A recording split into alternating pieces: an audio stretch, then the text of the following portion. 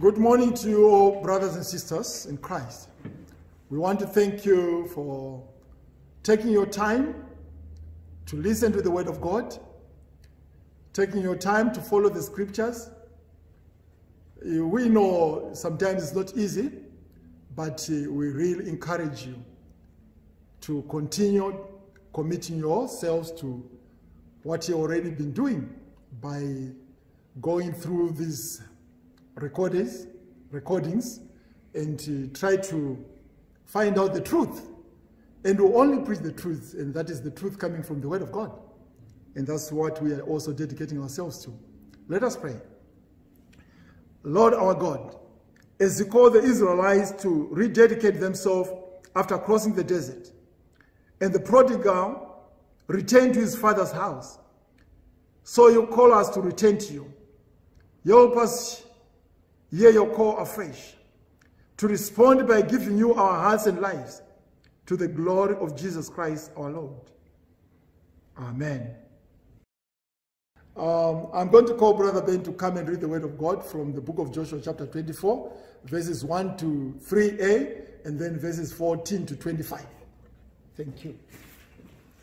Thanks, Johnson, and it's great to be here and reading the Word of God again this wonderful Wednesday.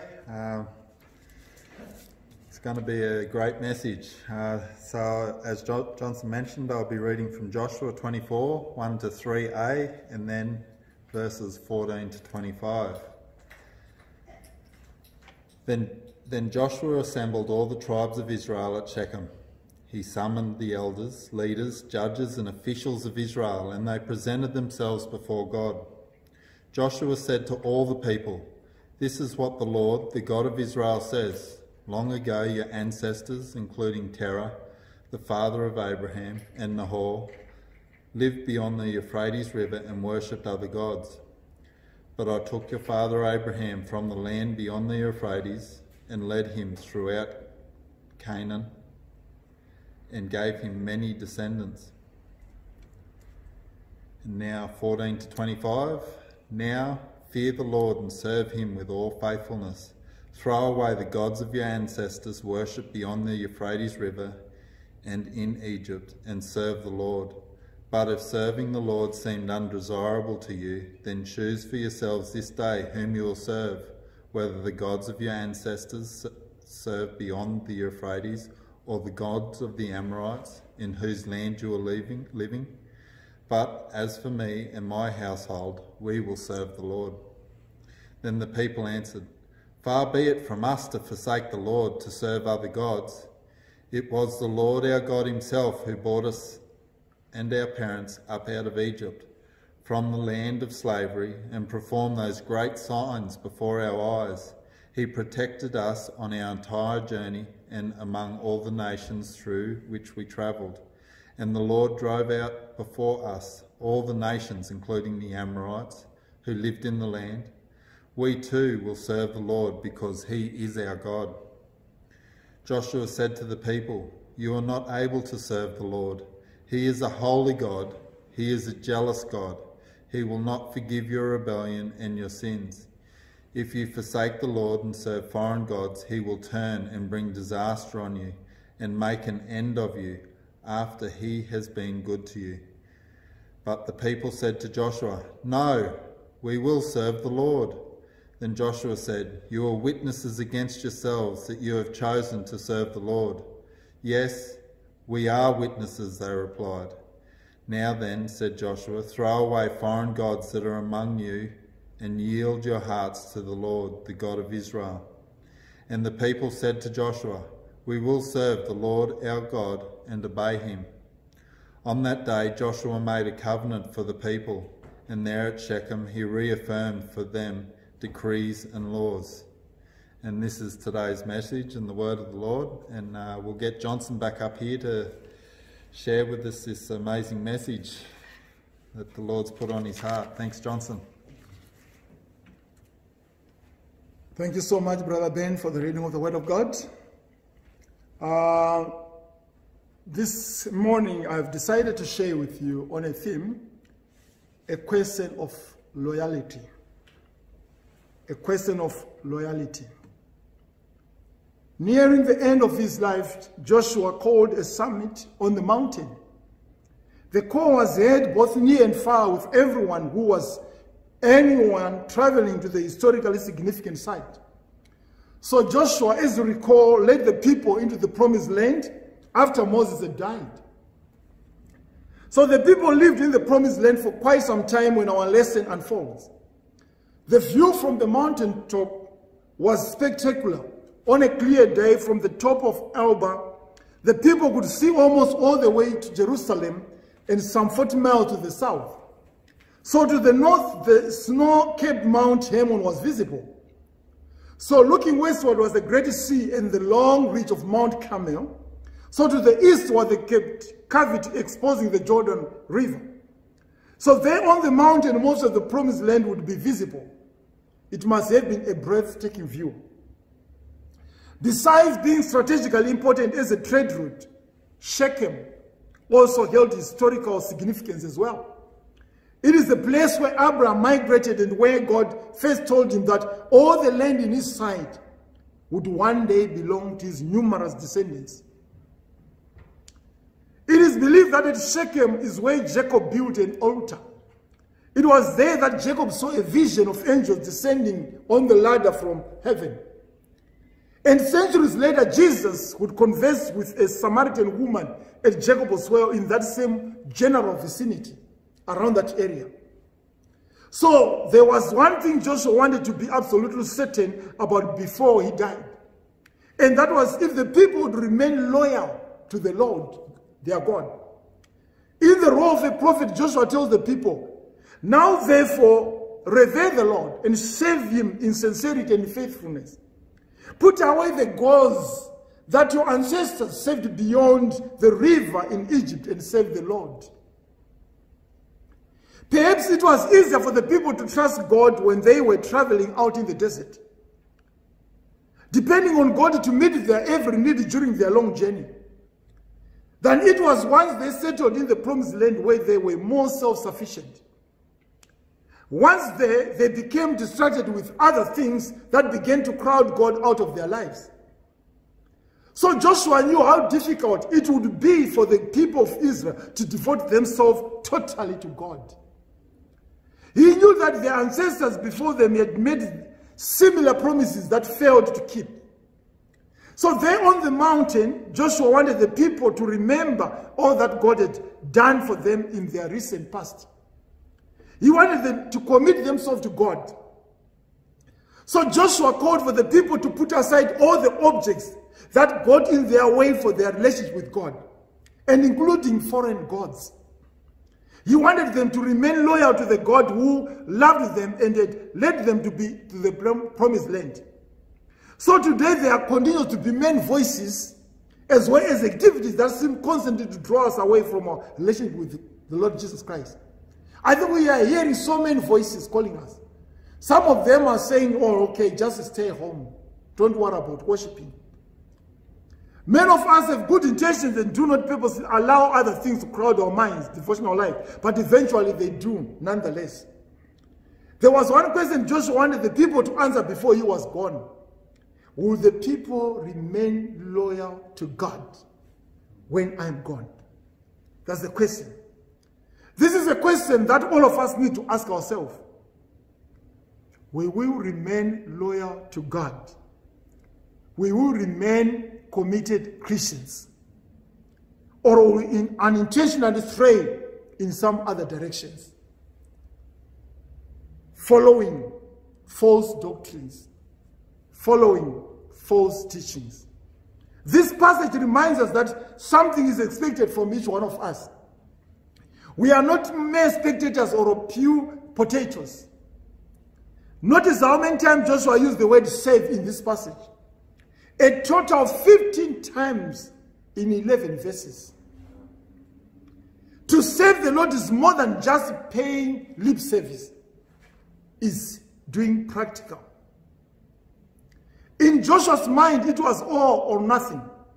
So just as there is no such thing as a part-time believer, Joshua urged the people to commit to the Lord, their God.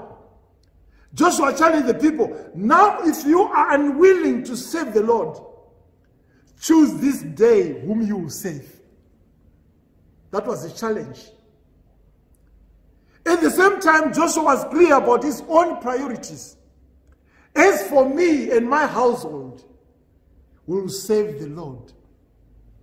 So Joshua is declaring to the people, he's telling the people that this is my priority. And I think it is a priority of every father in the family to declare and to say, me and my household would worship God. Joshua wanted the people to follow his example. We all need role models, people with positive examples as we can follow. I read a story about a young woman called Alison. He had just returned to her hometown where she was greeted by a young sister whom she had babysat when she was only 3 to 5 years old. Alison had become the state tennis champion at their high school, set a number of athletic records, and then unfortunately fell into drug use and scuffles with the law before giving her life to Jesus Christ. Her young sister looked to Alison as a role model. I decided that I was going to become just like you, sister, she told her older sister. I too became the state tennis champion. And wherever there was an athletic record posted with your name on it, she said, I either made it or beat it. I figured it was in my genes. Then Alison was astonished to learn that her sister had also drifted into drugs and trouble with the law. Just like you did, said the young woman. Alison then took her aside and shared with her a new story about a new life in Christ. So in retelling this story, Alison was amazed how her sister had literally walked in her footsteps, believing that her story was Alison's story and vice versa. Alison hoped her young sister would continue to follow in her footsteps and accept Jesus Christ as a Lord and Savior. Because everyone needs a role model. We need someone to follow. Joshua wanted the people to follow his example and serve the Lord. That's why he said, as for me and my family, would serve the Lord. There was good reason for the people to respond and to serve the Lord. God was responsible for bringing the people to the promised land, as Joshua reminded them. For it is the Lord our God who brought us out and our ancestors from the land of Egypt, out of the house of slavery. And further, the Lord God protected us along the way that we went. So the people had entered into a covenant relationship with God. One thing we have learned about covenants is that God always takes them seriously. If you go into a covenant with God, God takes it seriously. They could not and would not be broken. So the people were required to serve the Lord God, and in return, God would continue to be their God and would continue to protect them. So Joshua challenged us today, asking what kind of people will we be, into whom we will commit ourselves. Commitment is one of those ways that either makes us feel uncomfortable or something that we can easily dismiss or not take as important. It's almost like Joshua was saying to the people, look around. Look around everywhere.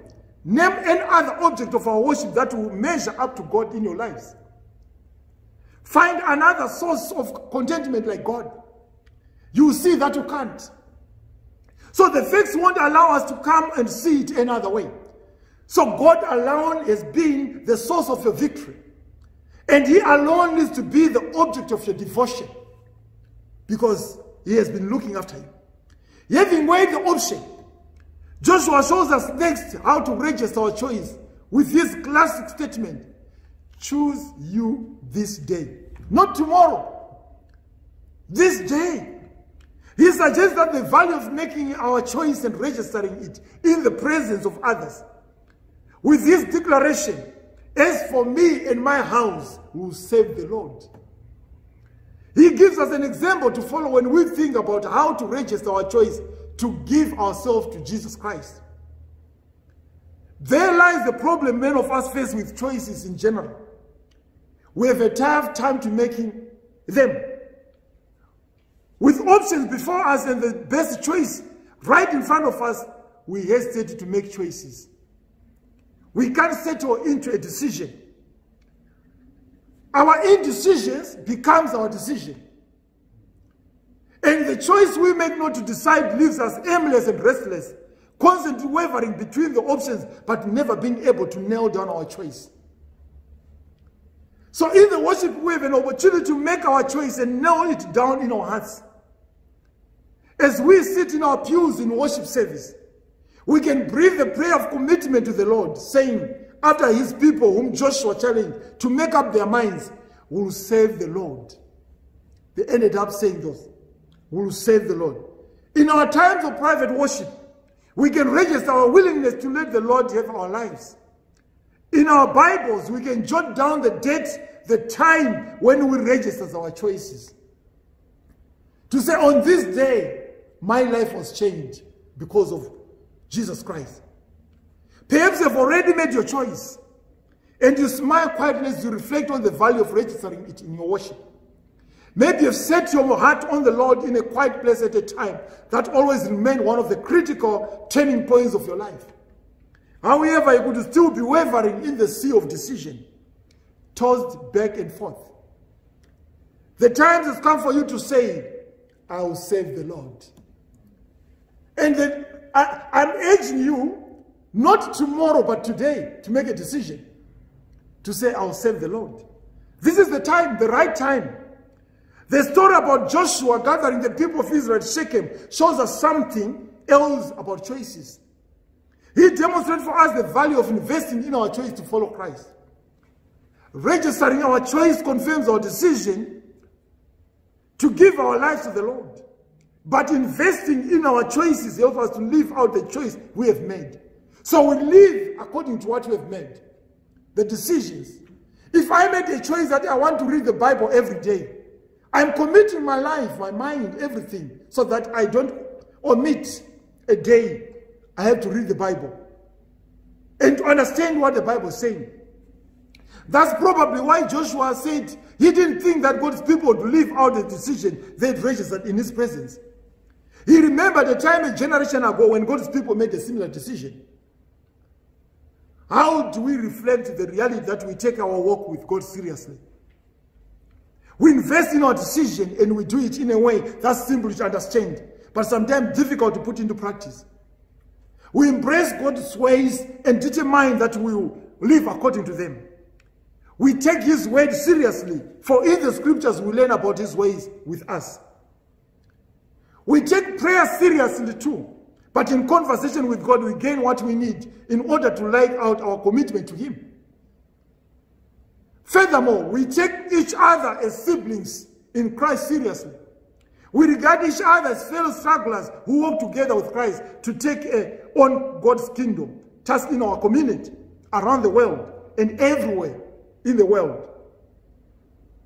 Perhaps Joshua could see the potential for disaster in the faces of the people he addressed that important day at Shechem. They responded to flippantly, without any regard for how they intend to make consistent investment in the decision they had just registered. For that reason, he guided them to make their first investment in their decision. He wrote in a book the commitment they had made, and he placed a rock under a tree to remind them of their pledge. Every time they passed that way, they would remember what they said. The rock would hold them accountable for their choice. So the story presents us with a challenge to grow in our relationship with God by studying the options, registering our choice, and investing in the decision we have made. When we do, we count on God to give what we need in order for us to live according to his ways. And that's need an amen to that, church. While Jesus calls us to be faithful, the choice remains with us this day. In a sense, it is a daily choice, a daily commitment, because there are so many things that deceive us, that tempts us, that lead us astray. Choose whom you will save this day. I and my family have chosen to save the living God. Amen to that. So I'm encouraging you, before you leave your gadget, while you are listening to the message, make this a priority today, to make a decision whom you will save. The gods whom your forefathers used to worship beyond the river Euphrates. As for me and my family, we have chosen to worship the living God, who has taken us from Egypt. As we crossed the seas, as we moved in the desert, as we crossed the Jordan River, He is the God I'm calling you to worship today. So we need to make a decision, a concrete decision, not wavering between choices, but sticking to what the Bible is calling us to be. May the good Lord bless you as you make this important decision in your life from now and evermore. Amen. Let us pray.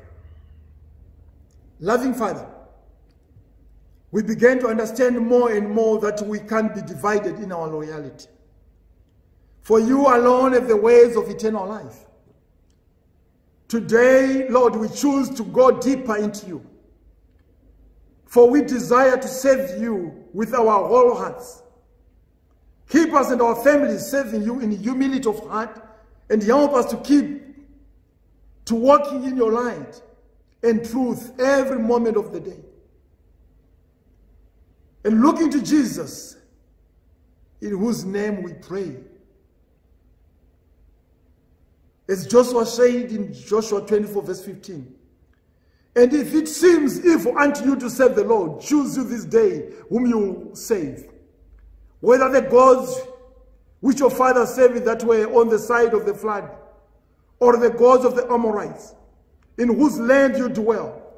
But as for me and my household, we will save the living God. Bless us, Father, as we continue to serve you. For God, Father God, we know that you look at our inward appearance. We know that you look at how we think. We know that you look at how we speak. We know that you look at how we act. Help us to rely on you through our life. Help us to understand your confidence in us. Help us to be bold and strong, knowing that we belong to you. Thank you, Holy Spirit, for the gifts you have given us.